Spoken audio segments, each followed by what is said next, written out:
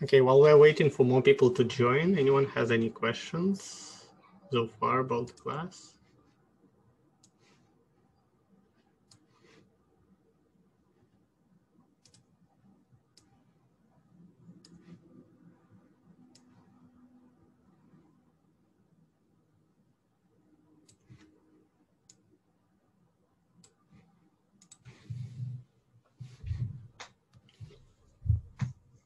So some people have concerns about domination and the fact that we didn't cover this in lecture. So the definition of loops and domination will be in this lecture. So no worries. So you'll have all the right background to handle the assignments.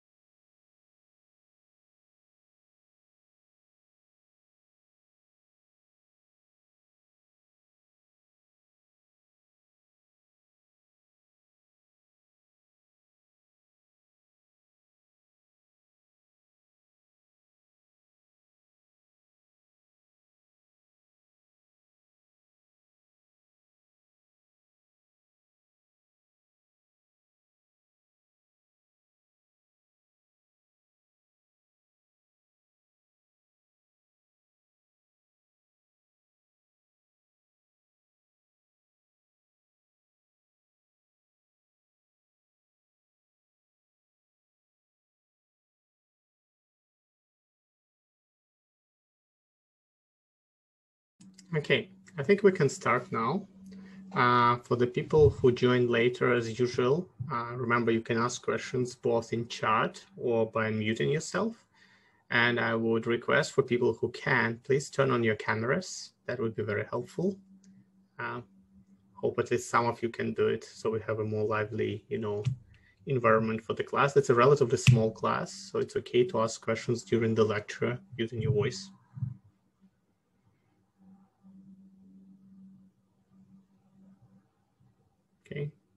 Thank you. Okay, so let's start. So in the last lecture, we spent a substantial amount of time by showing you a few examples of the data flow problems. We went through two problems in a lot of details. And today I'm going to show you how you can generalize things. That's going to be mostly the first half of today's lecture. And the second half will be dedicated to loops and dominator trees, how to automatically find loops. Things you know probably informally, but never formally were probably working with, I would expect. So let's start.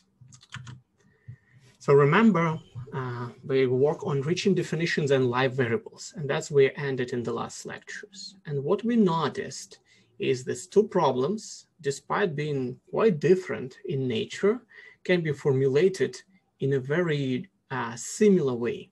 So for example, in all cases, the word domain, for reaching definition that was not surprisingly a set of all possible definitions. For live variables, the set of all possible variables that can be live or not live. Then the equations for those problems can be defined in somewhat similar way. There was a transfer function within an individual basic block, and that's the mathematical equations for the transfer function for reaching definitions, having gen and kill set and the union. And here it was very simple, just using use and def sets, right? There was a meet operator. That meet operator was defining how I merge the information between two basic blocks, right? So it would explain me how the information from individual blocks can be propagated across all the basic blocks. Obviously, there's only one predecessor or successor. That's trivial. You just copy it. But if there are multiple edges, there is a need to merge, and that's what the meet operator. In both cases, for reaching definitions and live variables, meet operator was union. And then there were boundary conditions for in and out sets to solve these equations. So there were empty sets again, but it's not the only possibility, as you see soon. And one path was forward and another one was backward, right? So hopefully it gives you enough intuition that this type of analysis can be generalized. Why generalization is so important? Well, obviously the code repetition, I don't really want to write 10 different equations, 10 different ways to solve very similar problems. So I want to identify some generic framework that we will call data flow analysis. And that framework with a certain API can take these different problems and solve them in a uniform way. It's easy for you as a programmer. It's easy to code. You save a lot of time. And you will see that the data flow analysis we built is quite uniform. We're going to use it again and again, almost in every lecture. And even in today's lecture, we're going to use it for some problems. Okay, but before we would be so proud of what we build, we actually need to build this theory. So, so there's going to be quite, not a lot, but a little bit of theory in today's class. So bear with me. If you have questions, please ask, right? What we're going to cover is we're going to cover the math behind meet operator, transfer functions. We're going to cover the key aspects of analyzing the data flow problems, correctness. Obviously, we want to make sure that whatever solution we get is correct, right? That's a first order concern. Then precision. So answer can be correct by imprecise. For example, people might want to see how many live variables you have. You might return some live variables, but some extra that might not be live. But that's more like a precision incorrectness. So if you call something as live, but it's actually not, it's not a big problem, right? It means you might be conservative about these variables than you should be. But the problem would be if something is live and you report it dead, because then it can be removed from the code. That would be a problem. So you would see the data flow problems can be sometimes not fully precise. They can be conservative. And then another important thing, if it's correct and you're clear about precision, how well they converge. It means whether we can argue that, say, for this graph, this algorithm would converge in certain number of steps. Obviously, an important property to know how things work. And then we talk about their practical efficiency. So here there are some reference if you want to go deeper into that. Most of the key results for data flow analysis were received in 80s and beginning of 90s. So it's a relatively recent material in research. Like in 90s, that was state of the art. People published papers on data flow analysis. Okay, so let's talk about some definitions. So sorry, like a few next slides can be a little bit boring. There's going to be a lot of definitions, but we need to go over them to define things properly mathematically. First, we need to define the domain. So the domain would be defined using a letter V, which stands for values. That's domain of all the inputs. As we showed before, that can be anything you would define, variables, definitions, expressions, anything can be a value, right? Then there is a meet operator that essentially identifies how taking values from the domain, two of them, generate a meet operator, right? And the initial values, we need to define those. And we need to define a set of transfer functions that transfer us from the one value into another value, right? So the usefulness I already talked about briefly. If we define a unified framework that is helpful to answer a set of different problems such as correctness, precision, convergence, and speed of convergence for a family of problems, then we can dramatically reduce the design and implementation of all this analysis because we're going to reuse a lot of code, right? So let's look at one by one things. So I think domain is, we're going to talk about domain, but let's first talk about the meet operator.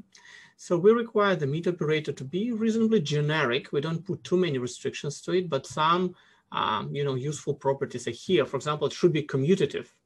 Like when I go on my control flow and want to do meet, I don't want to be worried about in which order I take, right, those edges, right? I want to be flexible in which order because that's otherwise very painful. So it has to be commutative, right? So x meet y equals y meet x. Then it should be idempotent. So for example, x meet x equal x, right? So if we had two similar inputs, if they had a meet, they generate the same results. It should be associative, right? Again, we don't want to worry about the order, right? So that's an important to be able to have associative. Another thing we require from the meet operator, it should have a top element. The top element, essentially, you can think about the maximum possible input, right? There should be an element among the values that if I do a meet with any input, that would give you the input itself.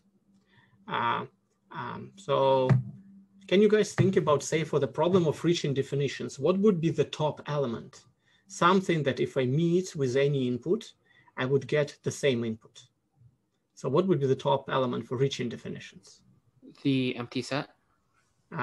You're thinking the right direction, but you did it wrong, right? So it's not the empty set.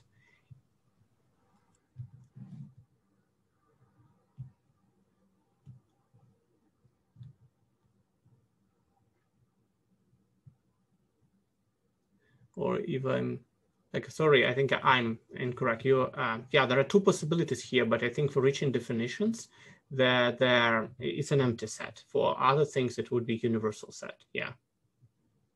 Yeah. So it's essentially a Z-hand set. It's the empty for union, right? And it's a union for reaching definitions, right? And if you do an intersect, that's a universal set. Okay, that's two examples, right? Yeah, sorry about that.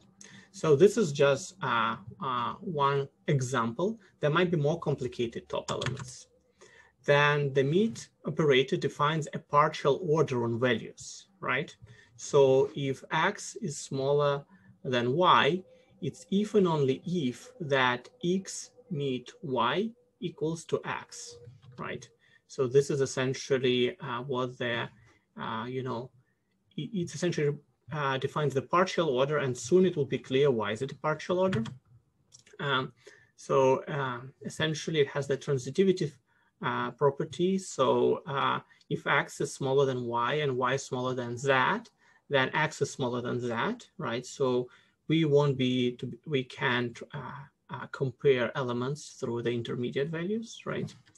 And we had a property called antisymmetry. So if x is smaller than y and 1 is smaller than x or equal, then x equal to y. So this is only possible to be true if x is equal to y, and reflexivity, another simple property. So what is a partial order? This is one of the most simplest possible example I can do. For example, if your meet operator is an element-wise mean, right? And you had essentially a vector of 2 elements, then your top element would be 2 ones, right? That you can say that that top element is bigger than 1, 0.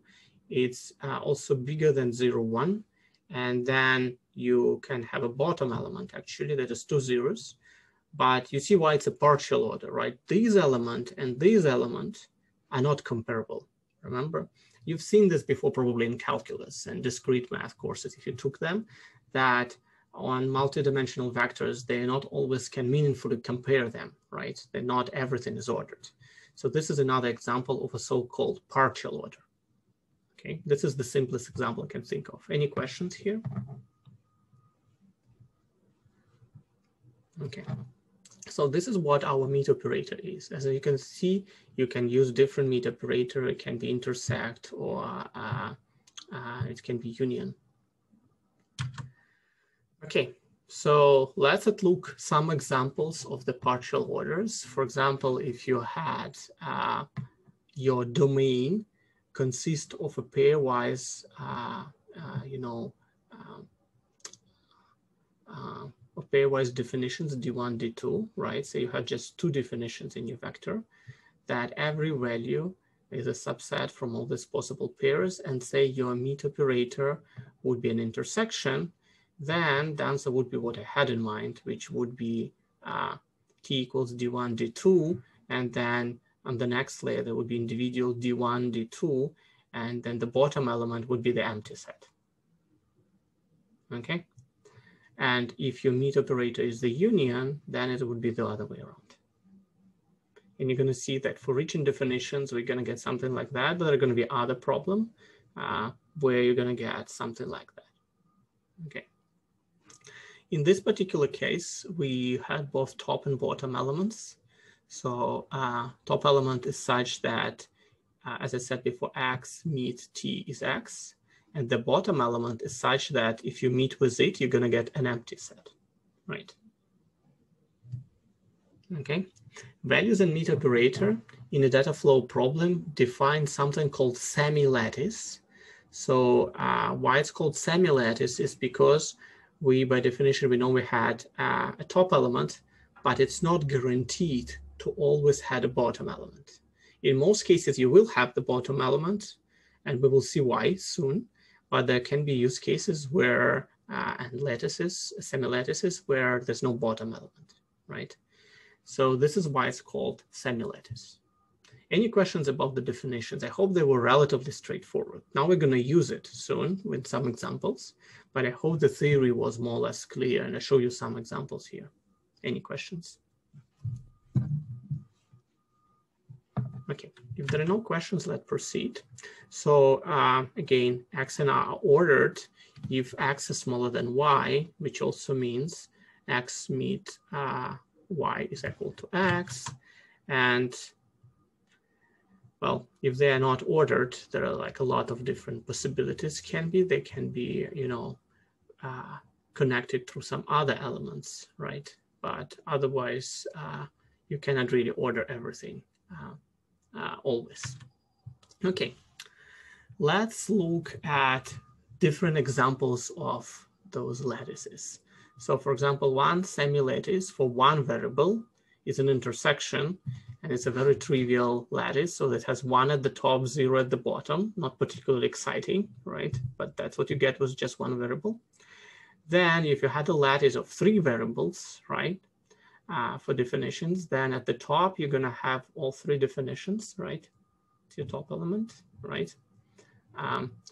For example, and then you might have all the different vectors that different from that one by just 1 dimension, right? So 1, 0 in the middle, 1, 0 at the end, 1 at the beginning. And then this is all smaller than this. And then there can be the ones with 2 zeros. And you see those had some partial orders. So you see, this element is smaller than this and this, but not that one. So these things are not necessarily comparable. So you see, when you build this lattice and you get these layers in the graph, it doesn't mean that everything between the layers are not necessarily comparable. You can see it here, right? I hope. You can see that this guy is not comparable with this guy, right? None of them is larger or smaller because they're different in the critical dimension here. And then there is a bottom element here. So this is lattice of 3 variables when you had intersection. I think that in the definition we're going to use, we need the top to exist. We always, in all the problems here, we're going to always have the top to exist, right? You're probably right that you can do it the other way around and also define the bottom element, right? And then the top might not exist, right? But here, for simplicity, we'll always assume the top exists and the bottom might or might not exist. May I ask a question? Yes. So I'm a bit lost on what the definition of a lattice is. So do you have a concrete example on this? Yeah, so the examples are just in front of you. So this is a lattice, like you're looking at it. That's several examples of lattices. So lattice consists of values that are value domain. For example, if you had 3 variables, let's look at the right side. You can see my mouse, right? This is, for example, reaching definitions, right? So you see you start with an empty set, and then you can have individual definitions and that all the pairwise combinations, and then the whole set, right? If you had 3. So what the lattice has, it defines the rules of order, partial order between the elements in this lattice, and it defines an operator. So what you have domain, which is all possible combinations of 3 definitions, right? Those are your value vector. And then you had an operator that can compare them, that something is less or equal than another element. And not everything is ordered. So you cannot always say, as in natural numbers, which one is big or not, right? This is multidimensional features, right? And then the lattice is essentially the structure that you see with those rules. So that's the lattice. So mathematically, it's the domain, the partial order that we defined, right? And essentially, graphically, for us, for humans, it's easier to think about lattice as this graphical representation. Does it answer your question? So this is, you see examples of lattices, right? Different lattices. Okay, I see. Thank you. Okay, and we start with the most simple ones, right? I'm not going to show you the most complicated first, but you get a feeling what it is, right? Again, remember, there's a top element that happened to be that one also has a bottom element, right? And it has a partial order. So for example, empty, you can have this order, you can have these elements are ordered, but say this guy and this guy are not really ordered with respect to each other, right? You cannot say which of these 2 is larger, okay? That's important to understand. So it doesn't have all possible errors. Okay, so why the hell we care about these lattices? As you start looking at them, you already start to see they had kind of a layering structure, right? They had like the top, then the next layer, then another layer, then another layer, right? Why is that important? It's important because we can define something called descending chain. And in the future, in this class, actually, you're going to see that descending chain might be helpful to argue about convergence of the algorithms.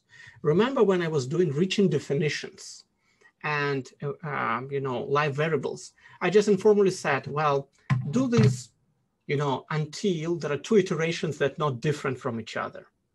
But it was very hand-wavy on my end, right? I didn't prove you that it's actually going to be a correct response, correct output when you stop. I didn't prove that it cannot oscillate.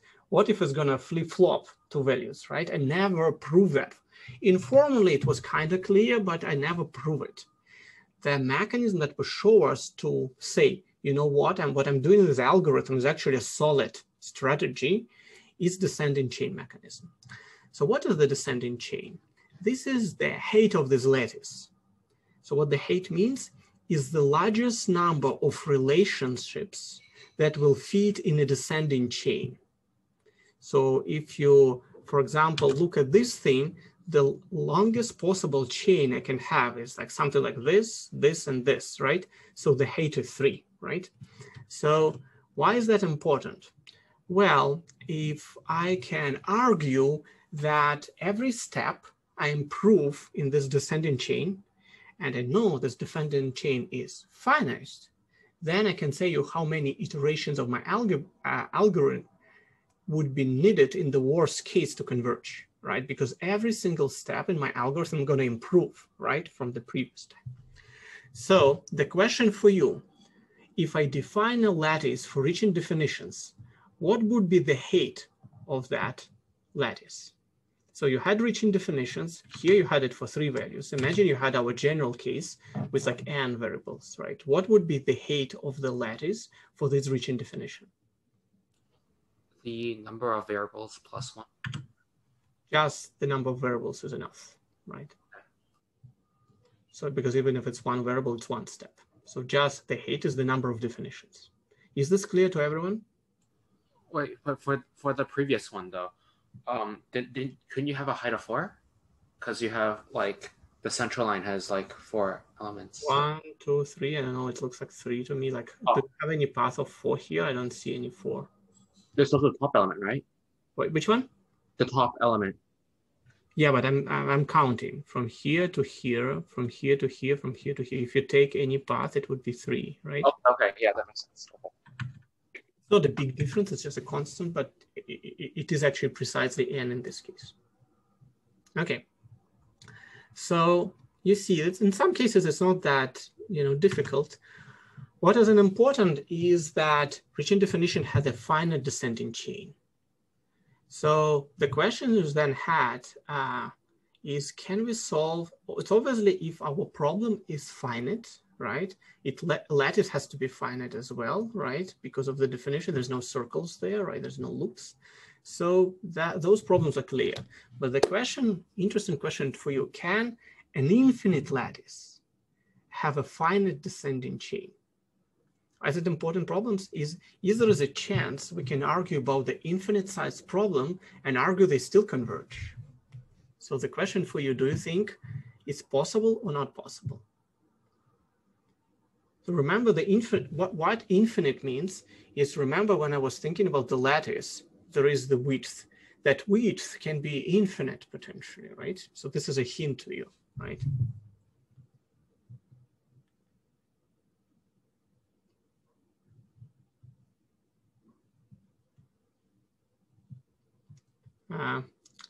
I think you're looking in the wrong directions here. So just think about something like natural numbers.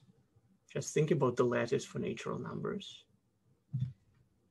Anyone else want to think loud? Okay, count until 3. So anyone wants to try? So the answer is yes. And for example, there is a couple of examples. Like, let me just give you, imagine that we defined a lattice for something being constant or not a constant. So that lattice is going to have top and bottom elements, is going to have something at the top, say undefined. Then in the middle, imagine this lattice that have just 3 layers, undefined, then a constant in the middle, but that constant has a specific value. It can be 0, 1, -1, 2, and it can be infinite in both dimensions.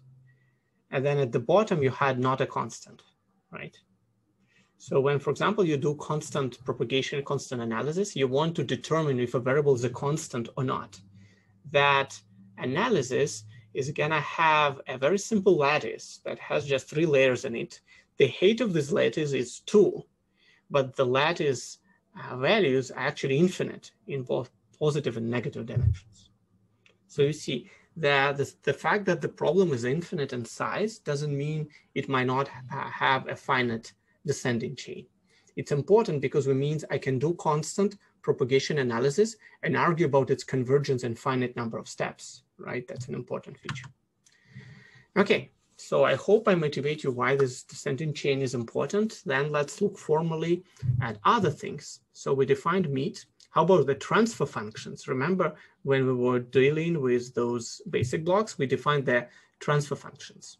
So the transfer functions essentially is a classical function that defines from domain of values into the domain of values.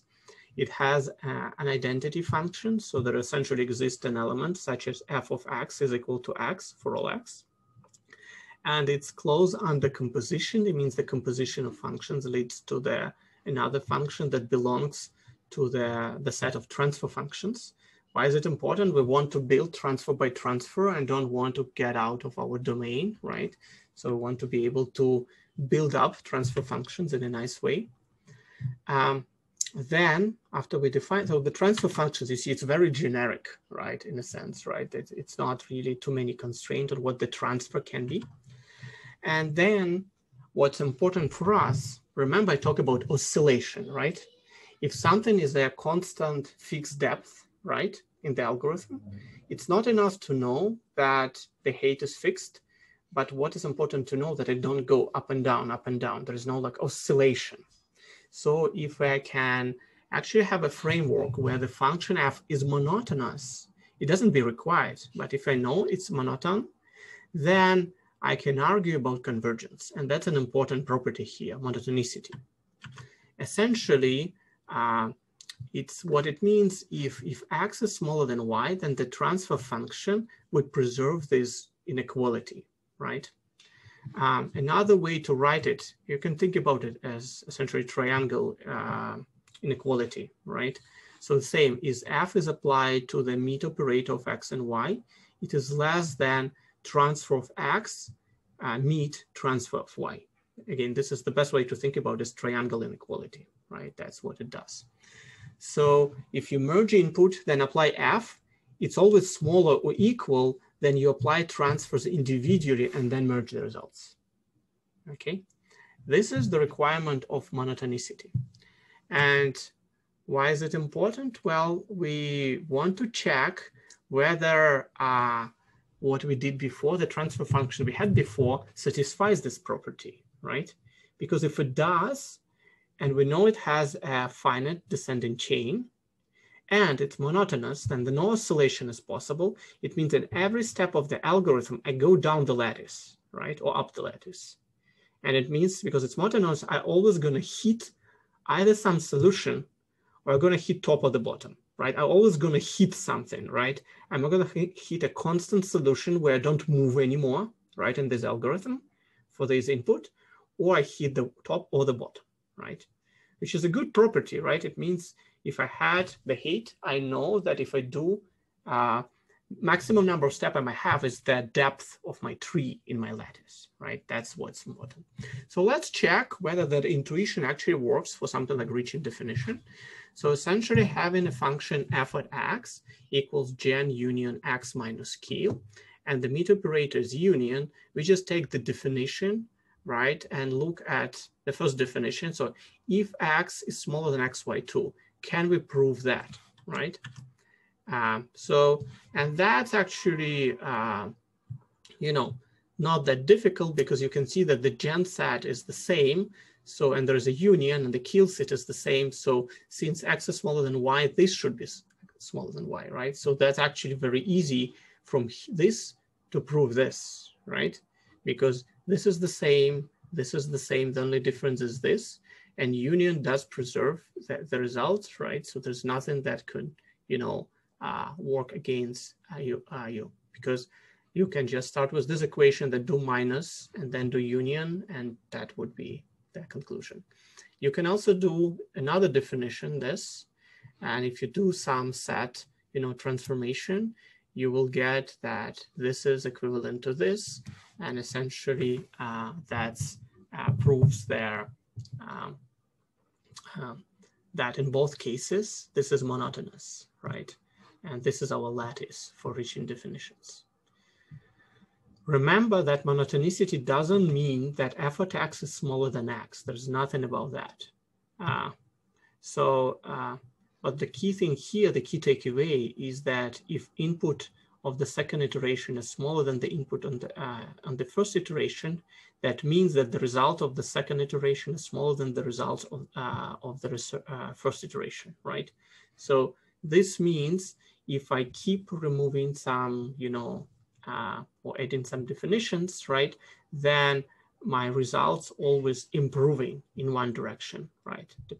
Depending on the forward or backward pass, up or down, right? Is this clear, at least intuitively, to everyone? So why this works, right? So I show you that the height of the certain lattices is finite, right? And that means they had a finite descending chain. And I show that if additionally I can prove monotonicity, then I know that I can probably argue something about convergence, right? We're going to do this a little bit more formally, but that already should give you a good intuition why this algorithms work so far. Another important property is distributivity. So essentially, a framework is distributive if it only if f at x meet y equals not less or equal, but precisely equal of x union of y. So if the merge is equal to the individual applications of the transfer functions, this framework is called distributive. And it's not always true. So here's one example where something is not distributive. So don't think that everything is distributive. So for example, if you think about constant propagation is not distributive. Why is that? Well, here in this basic block, A is constant 2, B is constant 3. Here, A is constant 3, B is constant 2. So it looks like A is constant here, A is constant here, but is A going to be a constant here, right? It's not. B is not being a constant here. But more interesting, C might be a constant, while it was not a constant along like individual paths, right? Like you see, it might be possible that because A and B both change, that might be a constant on both paths, even though it was not a constant on the other paths, right? So this is an interesting thing that you can see. So constant propagation is not distributive, and it means it has certain properties, but not the others. Okay. So I got you see the feeling, not everything is necessarily equal, because things we dealt before was just distributive, right? But not everything is distributive necessarily. Okay. So I think we got all the basics done to formally define the data flow analysis. So essentially, what it is essentially a set of transfer functions where each of these transfer functions is the functions defined for node I. And then a transfer FP is a set of transfer functions where you had, say, a path from N1 to Nk. So this is a path from node N1 to Nk, and this is its transfer function.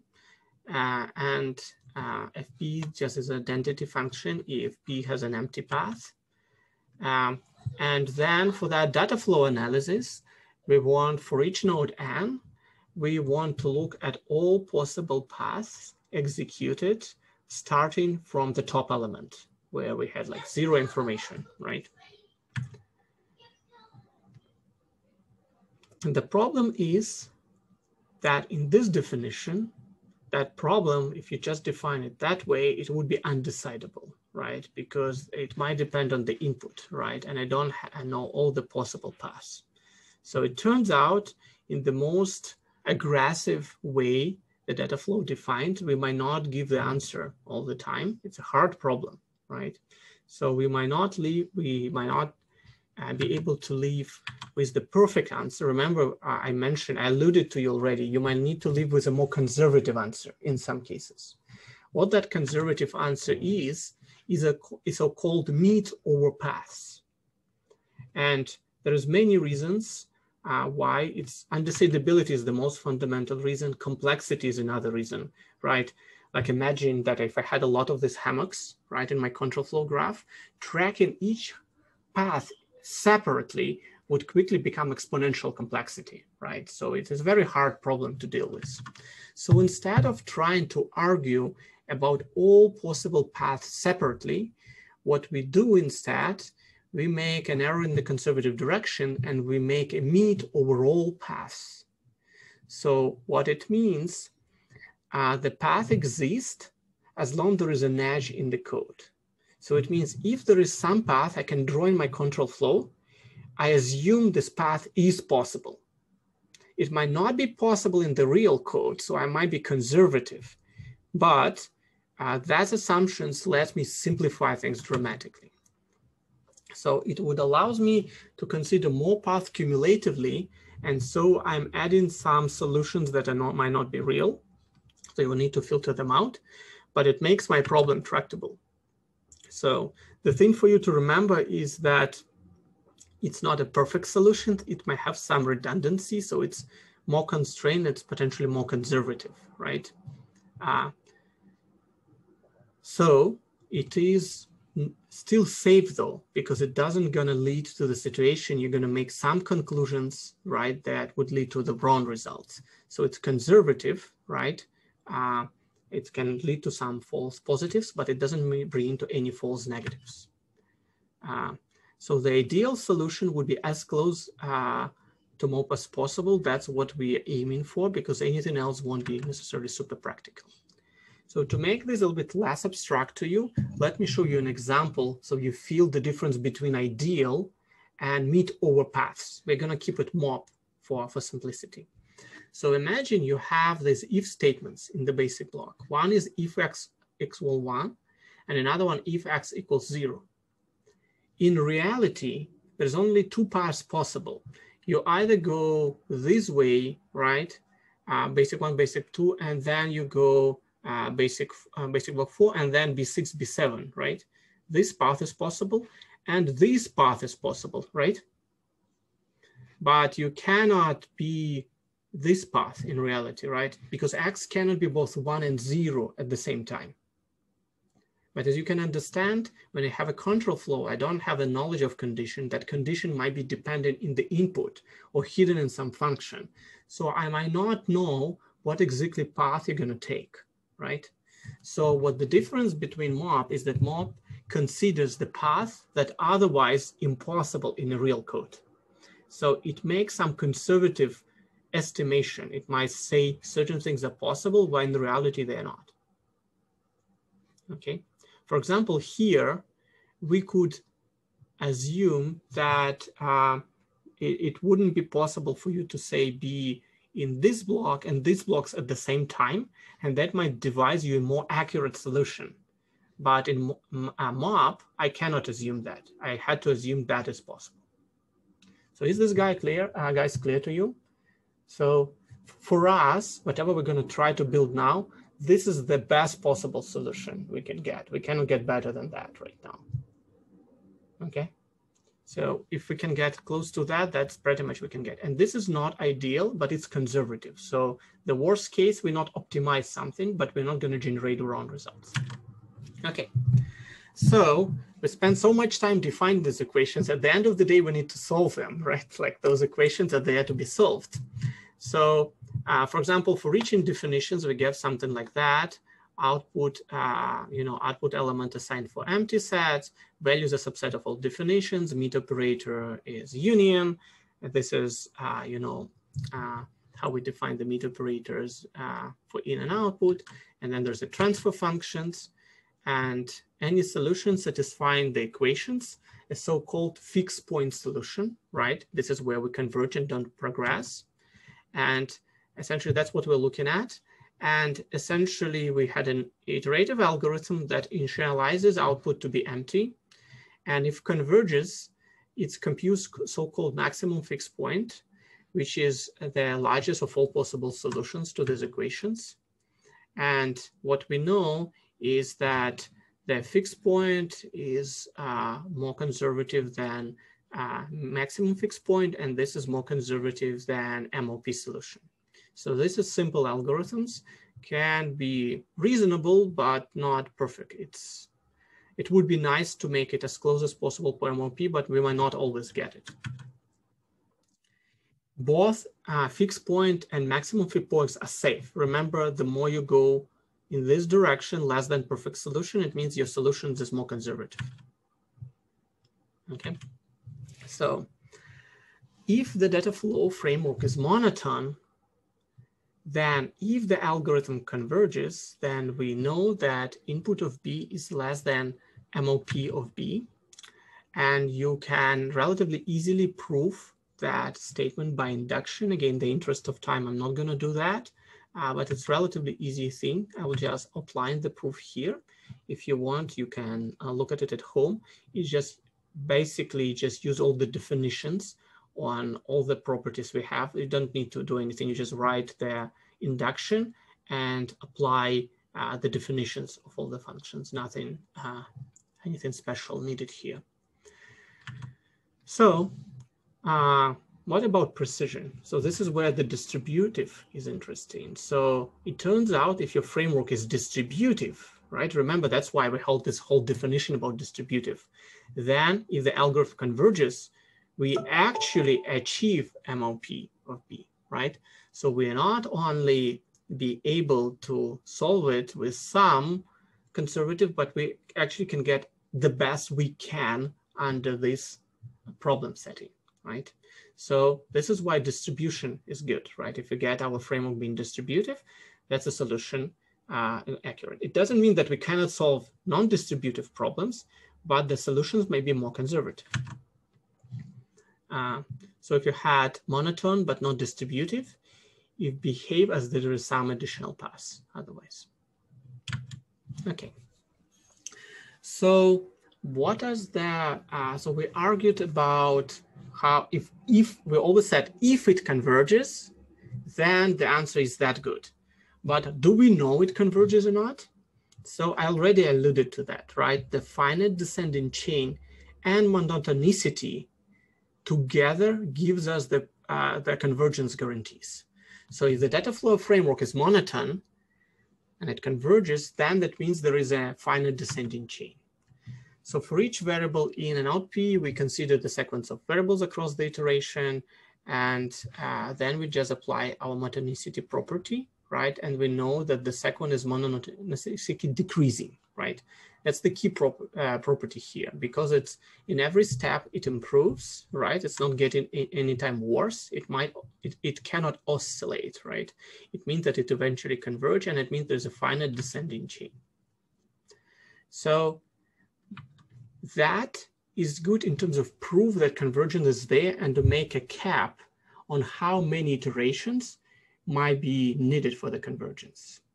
But as a system designers, we might not be happy with the theoretical result that it converges in linear time. We may actually worry about how quickly, is there a way to converge more quickly, right? Because the fact that the maximum number of steps is n, but if there's a way to do it in 2 steps rather than n steps, I would always pick the constant, right? Rather than the linear time. So okay, so the question here, does fixed point theory hold for the complete lattice? That's a good question. I believe so. It's true as well. So it would be actually probably even easier.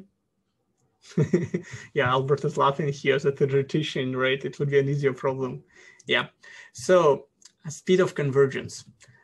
Speed of convergence depends on the order. So far, remember when I talk about the problems, I didn't touch upon the graph itself, right? I assume any control flow you may have, right? And I didn't assume anything about the order. So essentially the algorithm was as great as no matter where I start, it would still converge, right? Just by design, it's always converging. But it turns out if you want better performance, you might use some heuristics that depending on where you start, you may converge faster. So the order of the visits of the block matters. You can save yourself time and efficiency of your algorithm you take into account. So for example, reverse direction for the backward flow problems would be good, and the other way around for the forward back problem. So essentially, if your problem goes forward direction, you want to start from the top to the bottom of the graph, that would be the fastest, right, intuitively even. And if you do the backward problem, right, the reverse direction would be better, because that's how the information propagates. Because otherwise, if you, for the backward problem, you start from the top, you're going to waste few iterations not propagating any new information, right? You always want to propagate with some interesting information, and the backward pass, it comes from the bottom of the control flow graph. So this is one approach to do it. It's called the reverse post order. Again, this is something well known in theory. This is just a heuristics that allows you to, you know, to get a better to reduce the number of steps in your convergence. So in the first step, you just do depth first post order, right? Recursively across your graph. And in the second step, you do just reversed order. You just go across the post order that you get in the first step. And in this order, that's the order in what you want to visit the nodes, right? So if you just follow this simple algorithm, that would be an efficient heuristic to use. Yeah. And again, here I just broke down for you the algorithm on depth first iterative algorithm for the forward pass, right? For the forward problem, and how would be implemented, right, in general. So this is using this reverse post order from the previous slide 21. Again, you can look at it. There's nothing fancy. I'm pretty sure you already, in your theory classes, you look at, depth first, post order, and reverse orders. There's nothing complicated here. And this reverse post order, you will then use an algorithm when you go through your for your graph and looking for changes. But instead of going through the nodes randomly, that's what we did before. Remember, when we were doing reaching definitions and variable expression, I was picking those nodes pretty much at random, right, at my discretion. But this is tells you the more optimal order in which you want to take those nodes. Okay. So about the speed of conversion. So if cycles do not add information, the information can only flow in one pass down a series of nodes of increasing order number. So essentially that's why the post order is helpful. And essentially the passes are determined really by the number of the back edges. Because really, if there is a straight flow of the information, if there's no back edges, there's nothing new that can come in the next operation. You need to have a back edge, right? That would bring something new, so there would be a need to go through these nodes again, right? So essentially, the number of iterations you might need to do, if you do things right, is the number of back edges in any acyclic graph, and we define the number of back edges soon, right? Intuitively, you know what the back edge means, probably already in the loop, but I'll show you formally in the second hour. And so then the number of iterations is essentially this plus 2, and 2 is needed.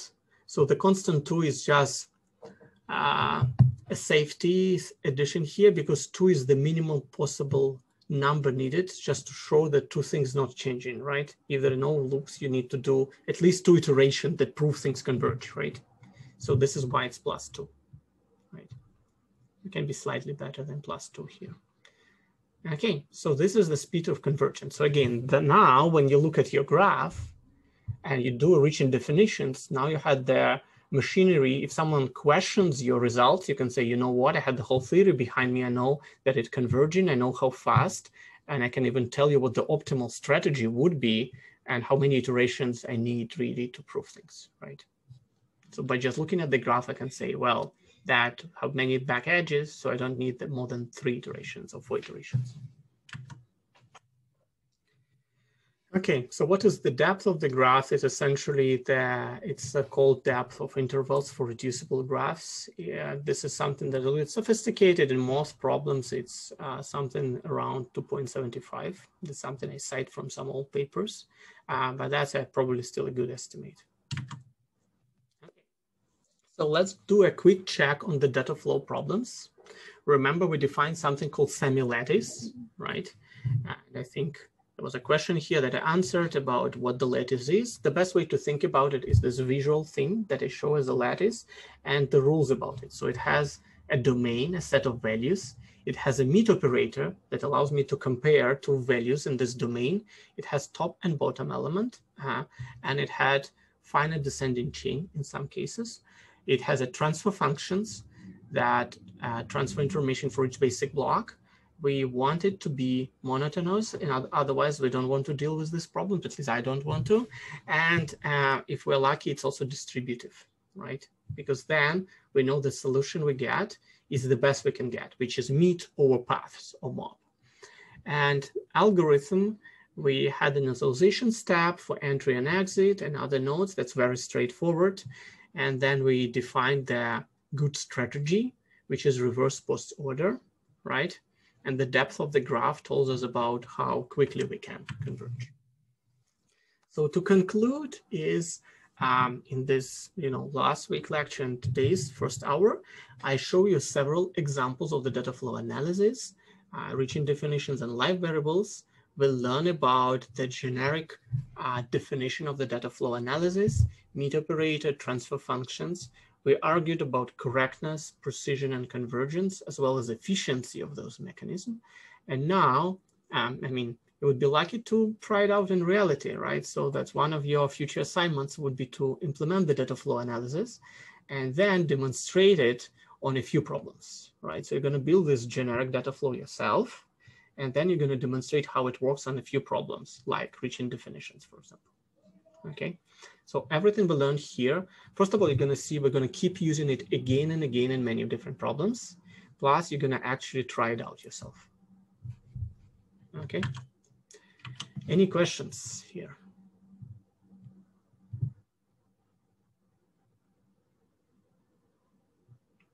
Okay, I think we actually ended up perfectly at 2. So don't worry if you had more questions. I'm pretty sure when you start to implement these things, you're going to get questions on Piazza, right? That's totally normal. Right now, I hope you get the right feeling why the hell is this thing is useful, why you're learning it. And then you're going to make your hands dirty and practice with this thing, right? And you're going to actually see, I didn't believe that data flow is cool until I actually implemented it myself and figure out that the same code now solves like 10 different problems, right? That was really cool about it. I just slightly changed my input into my API function, and then it just solves it, right? It's like the same code solves like all different problems. Okay. Then I think we're done with this part of the lecture.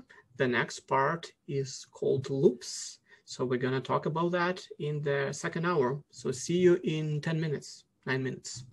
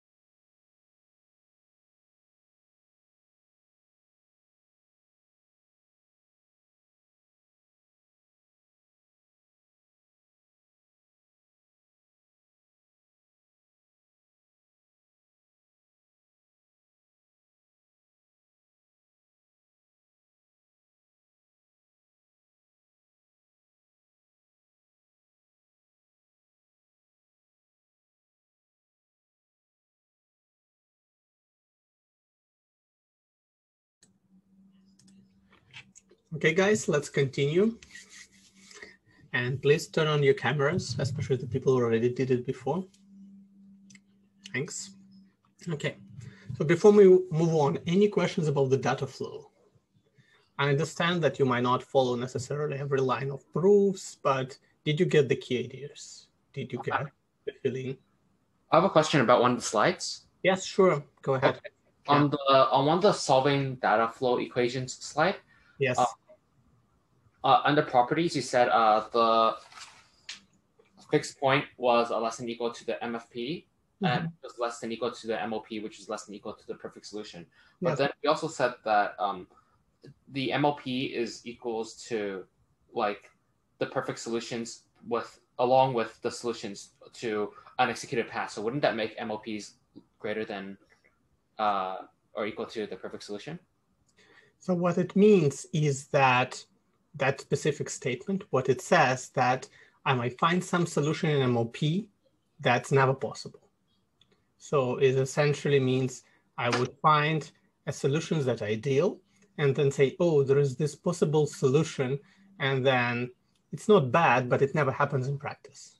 Right? Yeah, so that makes MOPs larger than perfect solution. Well, the way we define larger is here, the smaller means more conservative, right? So it has some extra inputs. So the larger doesn't mean the size of the solution, it's the precision of the solution, right? Okay, all right. Thank you. I hope that explained it. Yeah. So the best way to think about it is false positive and false negatives, right? Okay, the examples that everyone understands well, if you try to detect bugs, right? So there is, say you had a bug detection tool, and there is the one that generates a lot of false alarms, but they were saying this is all a bug, but it's not really a bug. This is false positive, right? Because it reported to be a bug, but not really a bug in your code. That's a pain in the hack because, you know, you would have the report and then you see and it's not real. And people won't want to use the tool that has too many of those. But the worst scenario is you miss a bug, right? That it means that something was a bug and you reported it safe, right? Okay, thank you. Okay. Okay. Any other questions from anyone? Again, as usual, the slides and videos will all be available and you can look more careful into that, right? The proof is just to justify some of the steps you do, and you will really learn it when you're going to implement it. So then you're going to really understand it. Okay, so let's move on. So loops. It's going to be an interesting thing because pretty much everyone knows what loops is. Nevertheless, if you formally ask about the loop definitions and show some examples, pretty much anyone is going to make mistakes. So that's a very interesting thing. So let's talk about that. So what is really a loop? So the goal is, in this part, is to formally define a loop in graph theoretic terms from the control flow graph perspective, the one that is not sensitive to input syntax. So it doesn't matter you use C, C++, assembly, Python, the loop is a loop. It represents the control flow. And we want to have a uniform treatment for all possible loops, do, while, go tos, for, this all doesn't matter. So we want to show something that's really the essence of the loop, rather than the syntactic convenient form. That's the difference. So, so when you think about loops, you usually think about that constructs that programming languages give you. But this is really, I would say, an artifact on what the real loop is, and the way you write those loops is usually there just a matter of convenience, but that's not really a fundamental. So today we're going to look at what fundamentally builds the loop, because as you know, in assembly, you can just do the loops with go-tos only, and that's still loops, right? So one thing people usually think about loop is that something that have a back edge, like a cycle. One important thing to understand that not every cycle is a loop from an optimization perspective. So that would be a question to you now. So let's look at this very simple control flow graph. And the question I have for you, is this thing a loop or not?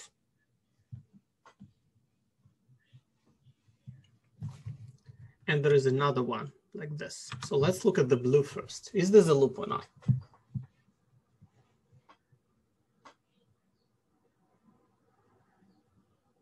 Any opinions?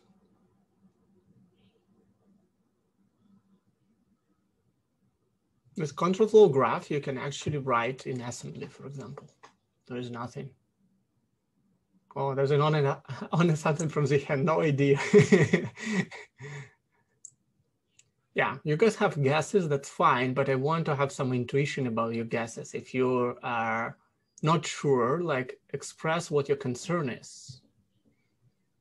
I don't think it is because you can get to C and D from B.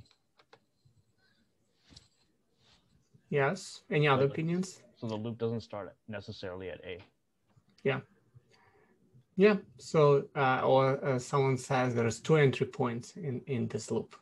Yeah, and this is the fact the correct answer, and this is the reasons why this is not a loop. And how about this thing?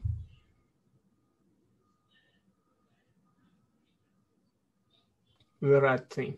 Probably. Yeah, and the second one would be a loop. So as you can see, what's important from the optimization perspective to define something to be a loop is how many different entry points are in there.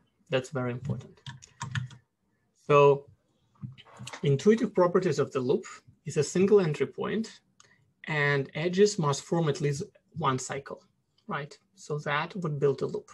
We're going to formally define it now, but that's the key property we want. Why do you guys think I need this single entry point? Why have this requirement?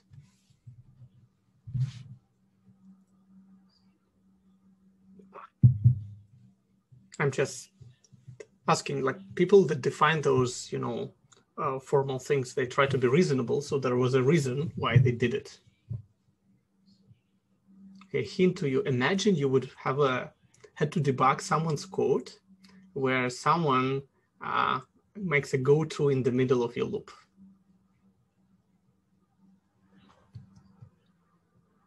Yeah, so Dishan says, I think because you can't start halfway from a loop. I think the more correct way to say the same thing, you don't want to do it. You can, but that is a nightmare because you're going to have half of the things set in this loop and others are not. So it's just a nightmare to think about what each variables are equal to when you're in the middle of the loop, right? So it's just not a convenient way to program. It would be painful. So people don't call these cycles a loop. So it might be a cycle, but it's not a loop, okay? So let's do a formal definition. So the formal definition would consist of a few steps. First, we're going to define something called dominators. So we already talked about this entrance to the loop, but that was very informal, right? What is formal is the loop would depend on something called domination. What are dominators? The node D dominates node N in a graph, which is written as D dom N, and you're going to see this a lot in compilers. If every path from the start node to N goes through D. So essentially, a node dominates U if there is no way to escape U to reach that node, right? And as you can see, this thing would be very relevant when we try to define entry points into the loop, right? So this is what the domination means. Dominator tree can be organized as a tree itself. So you take a control flow graph as an input, which is a graph. And then the dominator tree is another graph, but that becomes a tree. So essentially every edge in the dominator tree, if A immediately dominates B. And immediately means you don't look at the high up dominator. So you take the edge only if this is the closest dominator in the control flow graph. So let's look at that graph and try to look at domination. Again, I guess I'm not going to make it too complicated for you. I'll just do it with you. So this is your original control flow graph, right? Let's look at dominator tree here. So as I told you, it's a tree. So when we're going to look at node 1, it doesn't have any predecessor. There's nothing else to dominate, right? There's no edges coming into 1. Then for 2, what is the dominator for 2? That's easy, right? Because every pass to 2 goes through 1, right? And it's an immediate dominator. So there is an edge from 1 to 2 in the dominator graph. Is this clear so far? Right? So how about 5? Why is 5 has a domination 1? It has another edge coming from 8.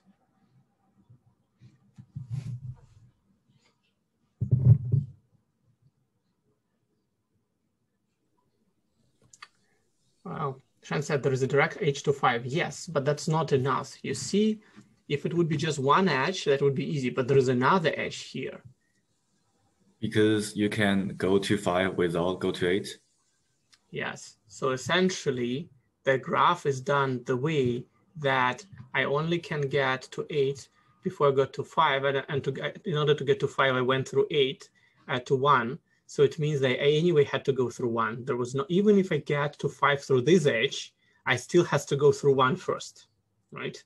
So this is why this node is interesting, right? It has 2 edges, but one is directly from 1 and another one cannot escape 1 either. Okay, I guess node 4. So guys, look at node 4. Why do you think it has the domination 1?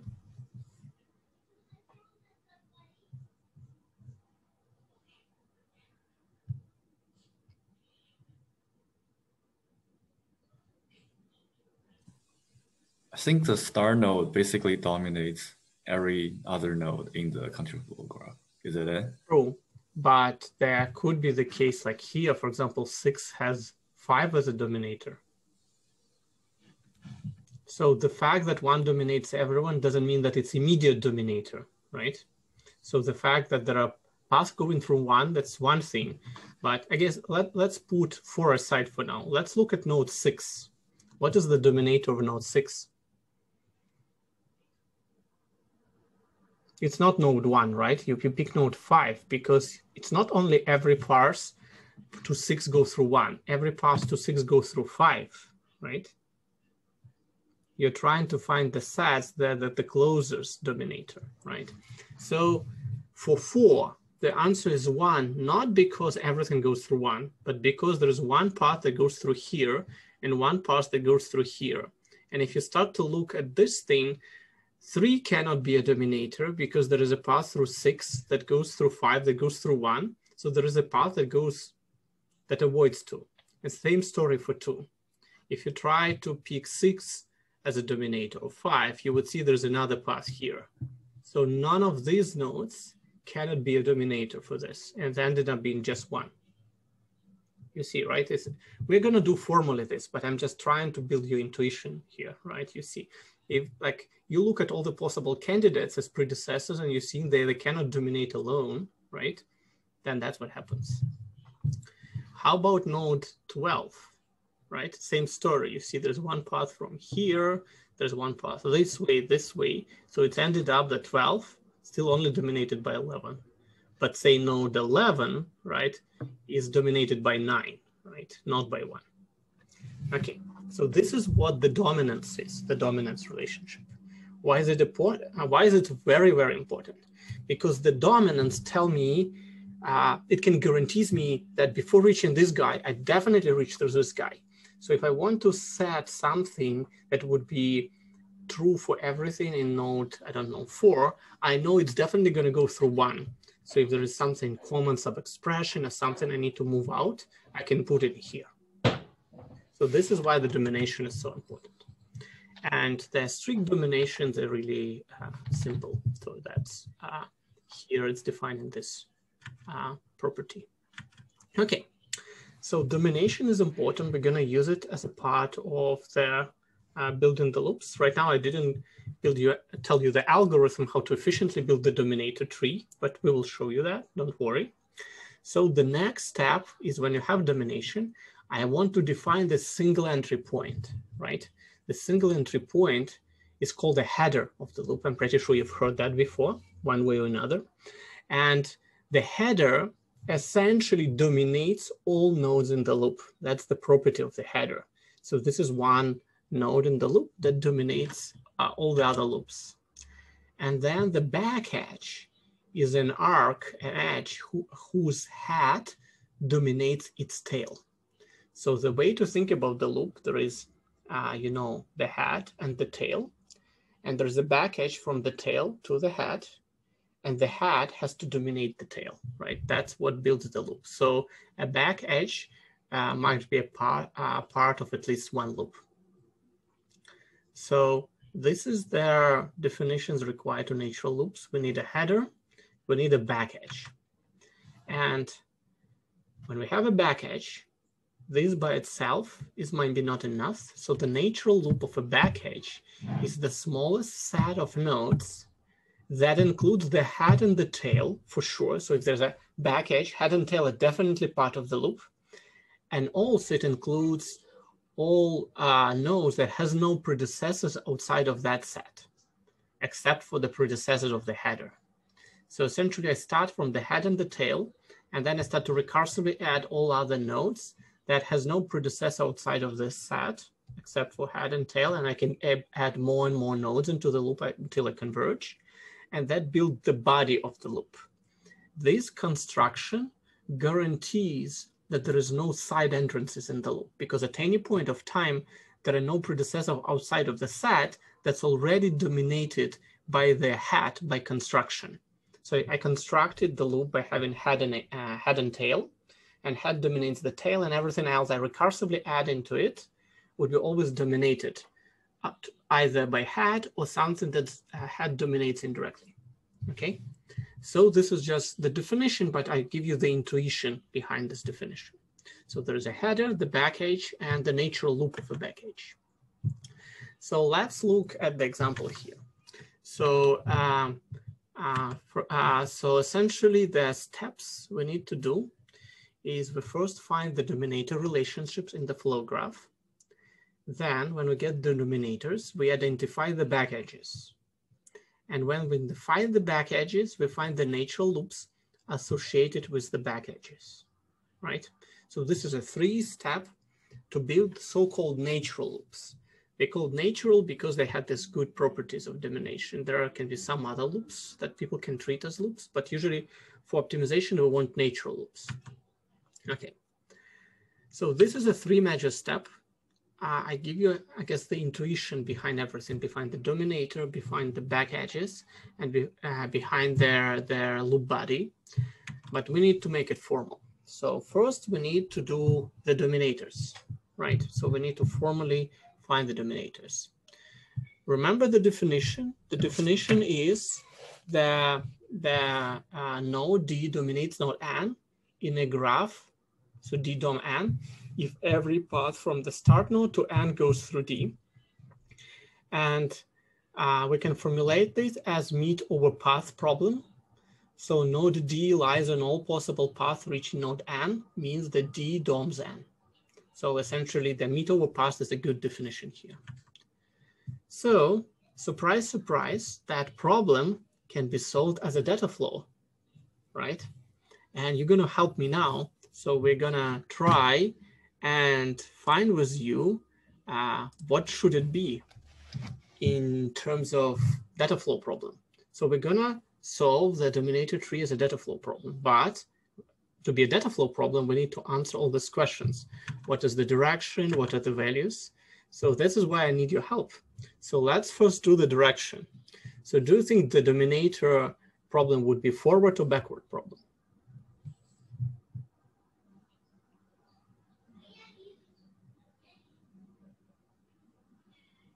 And whatever you pick, try to at least justify why you think so.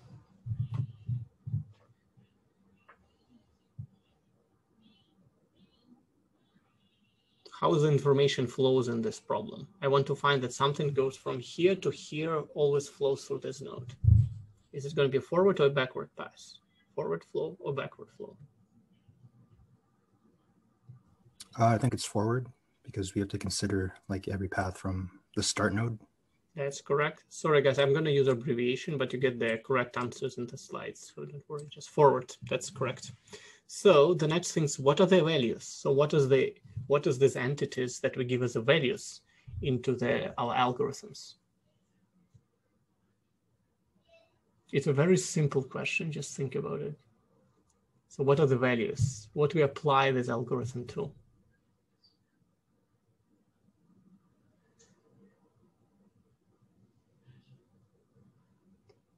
Just remember the previous slide. So what do we apply the not previous, but a few slides back when we talk about dominator? What's it applied to? Is it applied to instructions? Is it applied to branches? What is it applied to?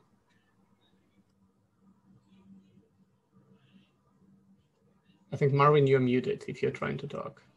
Well, I think it's wrong, so that's why I'm not saying it. Okay. Anyone else want to at least guess? What's the input here of the problem? Is it basic blocks? Exactly. I don't know why it's taking that long. It's basic blocks. Like what else? There's no other inputs. I just use abbreviation BB, basic blocks. Okay, what do you think would be the meet operator here?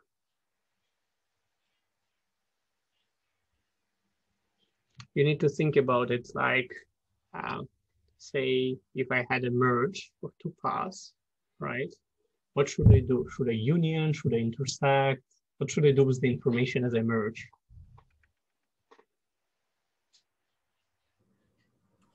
Intersect? Exactly. Because what happens if I had something to be a dominant on one edge and dominant on the other edge, it doesn't guarantee if it's not the same value, so it doesn't dominant, right? It needs to be something at the top of the both, right? I really want the intersection between the both paths, so it's an intersect. So what would be the top element in this? So it's a forward problem with the basic blocks and the meet operator that's an intersection. So what would be the top element? Empty set? No, all basic blocks. If it would be empty sets, we wouldn't go anywhere with intersection. We'll start with an empty and we would intersect with empty. So it's all basic blocks. The least precise, like the top elements are just all basic blocks. Okay, all basic blocks. So what would be the bottom element?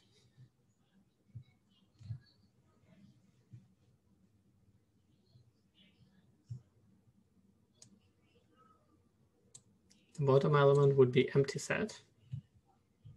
The dominator Dushanto would be the solution that we find. So there's a top element, bottom element, and if we do that through the algorithm and if we stack, that's your dominator set, right? But the bottom is the empty set. This is how deep to the bottom you can go. Okay. Then what be the boundary conditions here? It's a forward problem, right? So the boundary condition would be the output. That's because in the forward problem, that's output on the entry node. On the entry node would be just the entry node itself. It's very straightforward, nothing particularly useful. Then there's a need to initialize the internal nodes. So because that's a forward problem, you need to start from the output of the basic block. So what would you guys assign this to?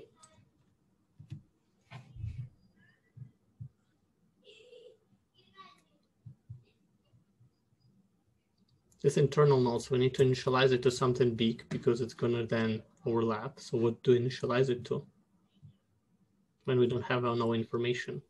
All basic blocks? Yeah, top, all basic blocks for top element. And then as we get more information, we would overlap it and it would become smaller, but we need to start with something big, which is a top element. The question for you, does it have a finite descending chain?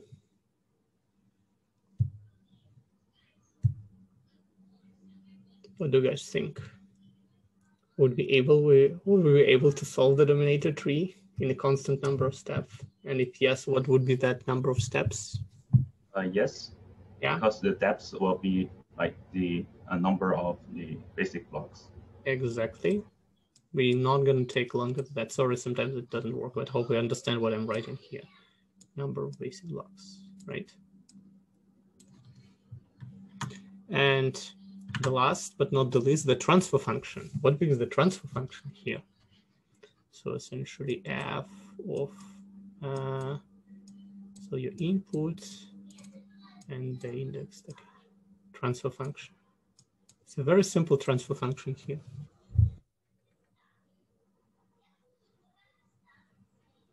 It's a union of what?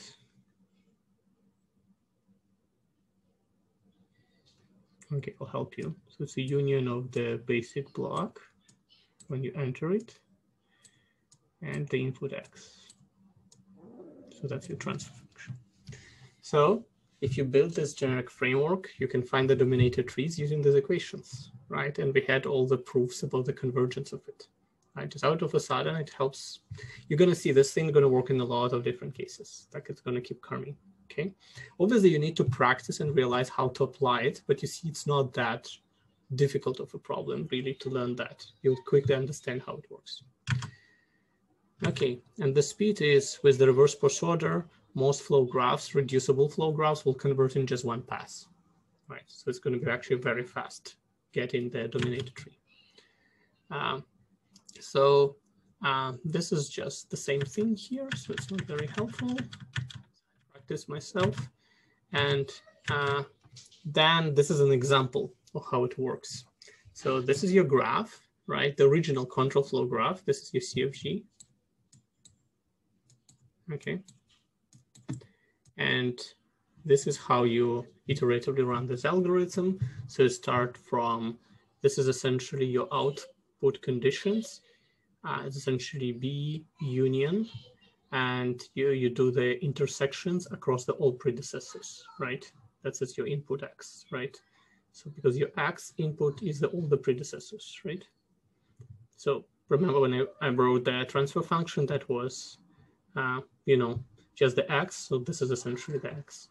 It's very simple. The output of 1 is just 1. The output of 2 is 1 and 2, right? Then you go for 3. And you get 1 and 3, and 2 is not in the sets because you had path from both here and here, right? So you didn't get 2 in here. And then you get 4, which is get 1, 3, and 4, right? And you do this across the whole graph, just one pass, and there's no change in second iteration. So you just get this whole dominated tree in just one pass. For most reducible graph, that's what you're gonna get. It's very straightforward here. You just take the node union, the intersection of all the output of the predecessor's node of the outputs, right? That's it. Just need to start in the right order. Since it's a forward problem, it's relatively simple to start the right way. So this is what you're gonna get, and this is how the dominator graph is gonna look like. Okay, the next step is to find the back edges, right? So we find the dominator trees. Now we need to find the back edges. So how we're gonna do it? We're gonna build something called depth first spanning tree. So the edges traverse in a depth first search of the flow graph from a depth first spanning tree. So we start with a graph like that, right? And what we're gonna do, we're gonna traverse this graph in a depth first search order, right? And we're gonna categorize the edges in 3 major ways. The edge can be advanced in age, then it just goes from ancestor to the proper descendant. So that's an AH. Then there can be a cross edge that just goes from right to left. And there can be a retreating edge. The edge goes from descendant to ancestors and not necessarily proper. That's a retreating, so-called retreating edge. So what we're gonna do, and I just give you a second to look at it and ask me questions, is how would I rank everything here? So let me just give you a few minutes to look, like a minute to look at it yourself and ask questions.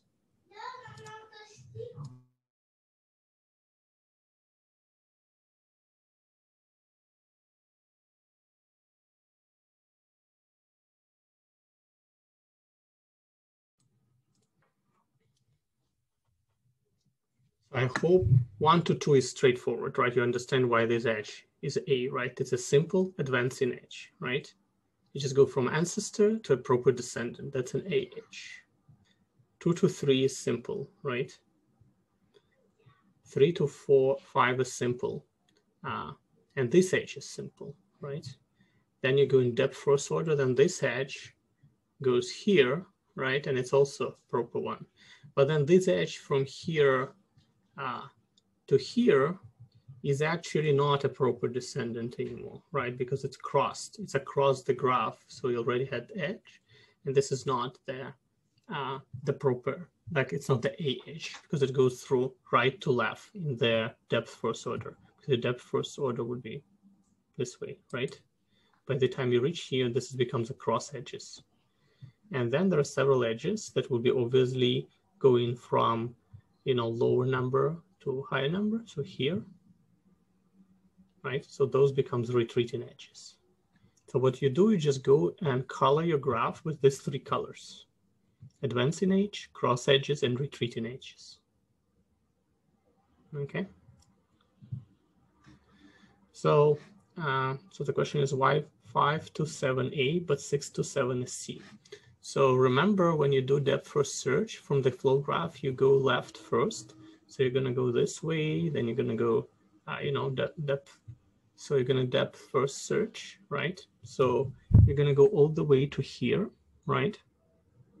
And then only by the time you're gonna color this edge, you already have been here.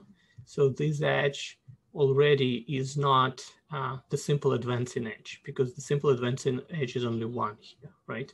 So when you had an edge going from right to left, right, in this depth 3, that becomes a cross edge, because you already visited this node. So the first advancing node, so I have never been to this node, that's an advancing node, right? I go from 1 to 2, from 2 to 3, and here I go from 2 to 4, from 4 to 6. This is advancing edges, right? They simply go in the left order first, right? That's simply advancing. But when in the graph I already had a node that was visited, and there's another edge that comes into it, but that edge is not a retreating edge, then it only can be a cross edge. Yes. So you had either advancing edge or retreating edge or the cross edge. And the best way to think about the cross edge, because I always pick the priority go left first, that it looks like going from right to left in the graph, right? It crosses the graph. That's why it's called cross edges. I didn't come up with the notation. It's the people in the graph theory come up with the notation, but that's essentially the three edges. You only have three types here, right? You go through the depth first analysis. You mark all the A edges first. You get some retreating edges, and then you get the rest is the cross edges. So what is the back edges? So the back edge that usually identified as T to H is the edge that goes from tail to header, and head has to dominate the tail. So you got these retreating edges. Those retreating edges are candidates to become back edges, but not every retreating edge is a back edge, right? So these purple or reddish retreating edge is our candidates to become the back edges. Most of them will be back edges, but not every single one, okay? So this is why we do this back edge analysis. So we perform a depth first search that for each retreating edge, right? So here we found the retreating edge. Then we look at the dominator tree and say, would this guy dominate this guy? And if it is, then it's a back edge. That's it. Okay. So the way you do it, you take the graph, you color into three colors, you get some retreat edges. And for every retreat edges, you check dominator tree, right? And we just learned how to look at how to build dominator tree. And if it turns out that the tail, if the head is in dominator's list of the tail, then that's it. That means it's a back edge. Most programs, all structured codes, most go-tos have reducible flow graphs, which means retreating edge literally equal to back edges. So in most proper programs, retreating edge equals to back edges. But you can write, and I'll show you examples of go-to code where it's not true. But in most cases, retreating edge means a back edge, right? That's why you need domination, okay? And this is an example of this graph. This is a non-reducible flow graph for which it's not actually clear what the tail and the head is and what the entrance would be, and it's possible to generate the code like that. Not particularly pleasant graph, but it's possible to write this code, right? So that's a non-reducible flow graph. Okay, so here for your own practice at home, I'm showing some examples. That would be your original graph. This is how you're gonna color it. I didn't show the advancing edges, but that's essentially your retreating edges, right? They all ended up being your back edges. This is your dominator tree, right, for convenience. So whenever you're gonna look for each of these edges, for example, this one, this is 9, this is 1, you're gonna just look whether 1 dominates 9. It is, so it means that's a proper back edge, right? And here that would be true for every retreating edge. So we're gonna have that many back edges. Remember that the back edge doesn't mean by itself, doesn't create a loop. There are gonna be some complications here you're gonna see, but this is how we found what is a proper back edge. Any questions here? So it's not straightforward, it's not in one step, but each step towards this goal is now simple, right? You took the graph, you color it in 3 colors, and then you found your retreating edges, and then you get your dominator tree that you learned how to build in the previous pass, and then you just check. And in most cases, this retreating edge becomes your back edges. May I ask a question? So why is 2 to 3 cross edge? Because if you do that first search, you go 1, 2, 3, and then you keep going down till you reach a leaf node, right? Yeah, I think. So I think 2 to 3 should be an advancing edge. So I think here it was, the graph was just traversed in this order, right? Because when you go which direction to go, it doesn't actually matter that much. You can just like imagine you would rotate it, right? So it won't change anything, right? It just happens to go depth first search in this order. Whoever built this example and they copy pasted it, right? It doesn't really matter that much. As you probably noticed, cross edges doesn't really affect themselves anything. They just gonna be called advancing edges, right? So just to distinguish, right? But yeah. I see. So so multiple answers are possible. Yeah, it's just you go, you do depth first search, right? And depending on which order you decided to go, there would be different colorings. But you see the advancing versus a cross edges doesn't affect because we're looking for retreating edges, right? So that's what matters. So as soon as you get the retreating edges right, the rest doesn't matter. It's a nice sketch, but I mean, it doesn't change anything, right? So you can just play with it and do different depth first searches, right? Like on this graph here, there's one way to do it, depth first search, go into 2 first, or you can do it this way. Okay, but the dominator tree is the same for both, right? Any questions? Okay, so we're getting close, right? We get dominator tree concept. We already find what the back edge. Now for this back edge, we need to find all the content that belongs to this back edge. And that is called the natural loop of a back edge. It is the smallest set of nodes that includes the head, a tail of the back edge, and has no predecessors outside the set, except for the predecessor of the header. It's a very long definition, I agree, but let's try to play with it. So essentially what the algorithm that would work for that. What you do is that you take a node H, right, your header, and delete it from the flow graph. Then you find those nodes that can reach tail, right? Those nodes that can reach tail now without the head, those are the nodes plus the header that forms the loop. So you literally take the head, right? You remove it and look at everything else that can still reach the body of the loop, right? Without the head. And that those nodes form the natural loop of T.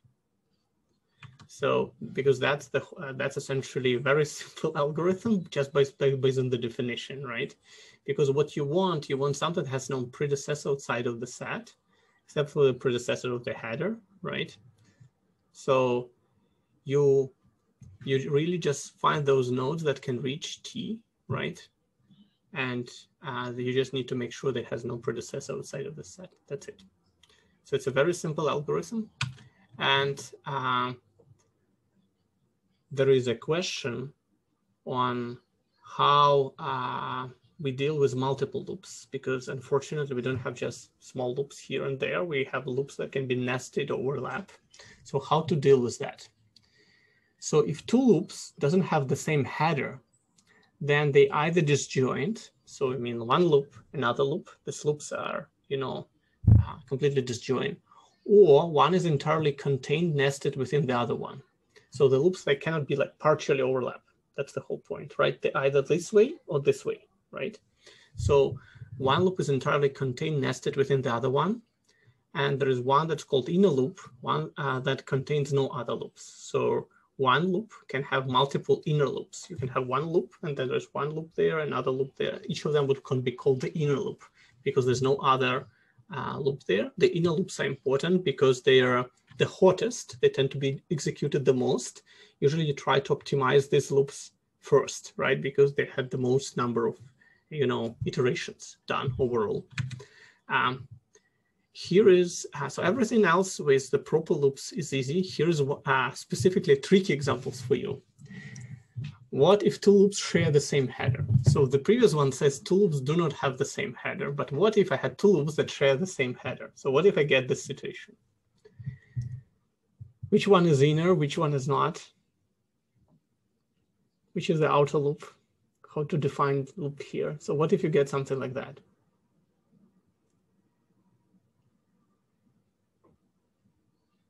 So I think you agree that this is a retreating edge and the back edge. This is retreating edge, there's a back edge, right? So both, this is a loop and this is a loop, and they share the header.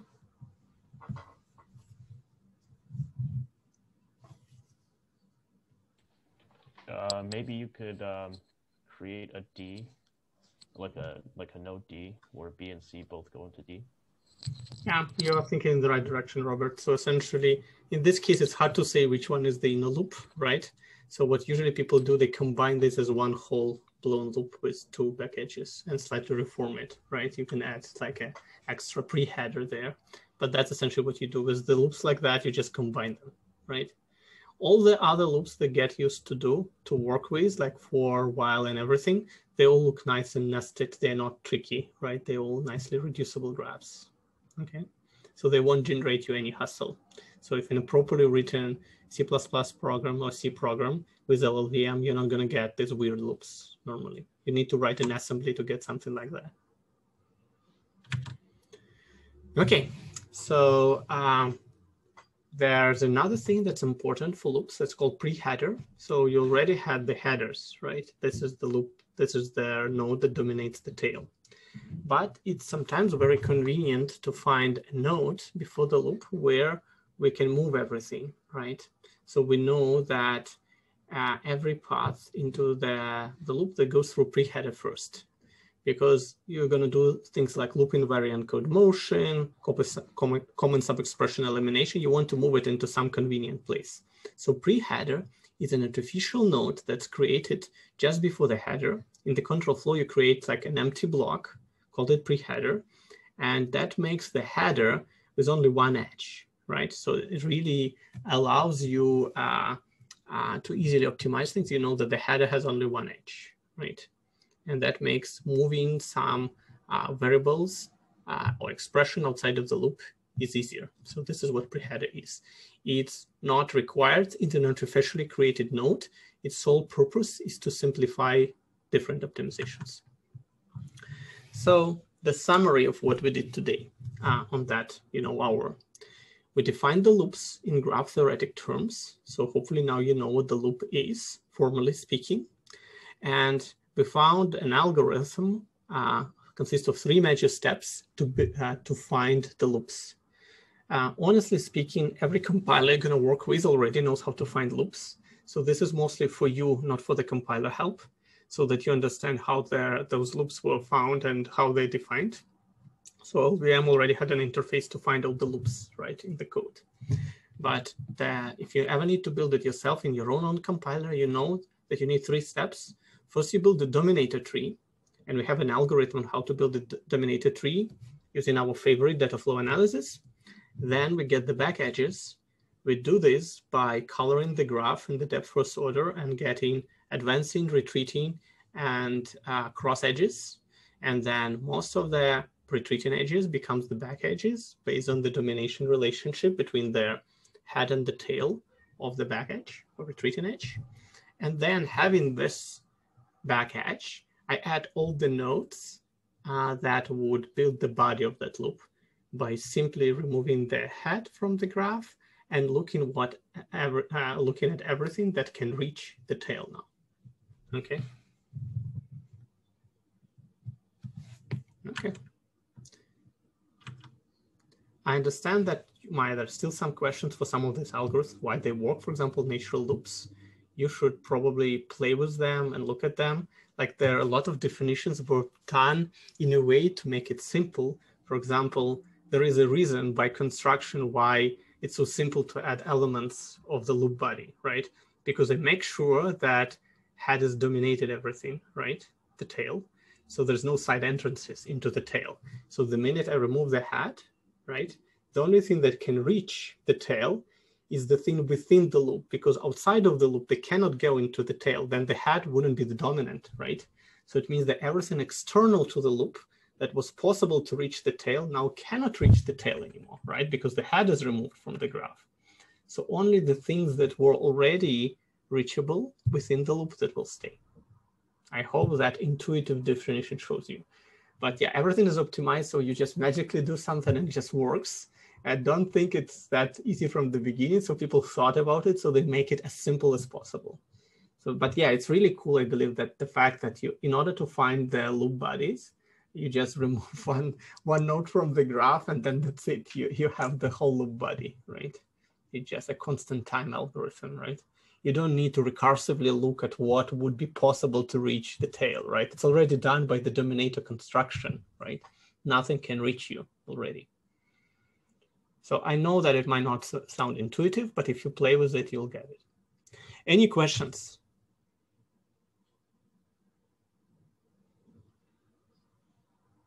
Okay, that's it for today. I think it's the first time we finished on time perfectly and cover all the material I want to have. So it's, I guess I'm getting used to the right speed here.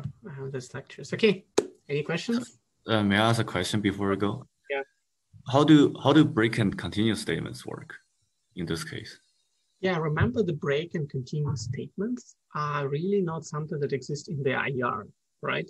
Your IR at the end of intermediate representation in the compiler going to convert everything into go-to statements. There is nothing like continue and break. That's all just exit. So essentially your continue statement is going to be and probably go-to if it's conditional with the next statement outside of the loop. This is exit from the loop.